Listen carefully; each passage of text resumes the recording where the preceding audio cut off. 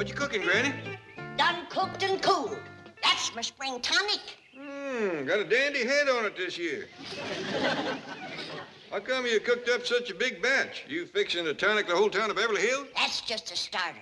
Then I'm going to commence on the rest of the country. Everybody? No, just the Democrats and the Republicans. They need tonicking, do they? Why, Jed, they is in such bad shape, one party can't walk and the other one can't even stand up. Who told you that? They did. I've been watching the TV. The Republicans claim that the Democrats is dragging their feet. And the Democrats come back and say that the Republicans ain't got a leg to stand on. You got to remember, Granny, come election time, them two parties says a lot of things about each other. That's why I ain't taking no chances. I'm tonicking both sides.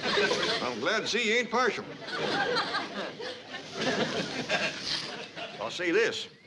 You get enough of your tonic into them two parties, and this country's gonna have one rip-snorting election. That's why I made it extra strong this year. I figured a little'll have to go a long way. Now go ahead, help yourself. Well, I'll tell you, Granny, you ought to go first. It's your tonic. Yeah. I have been feeling a little stove up lately.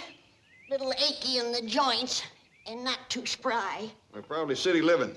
Probably. Well, here's looking at you, Jed.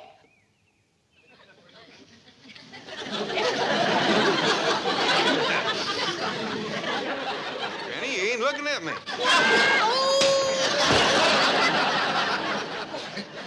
Water. I gotta have water.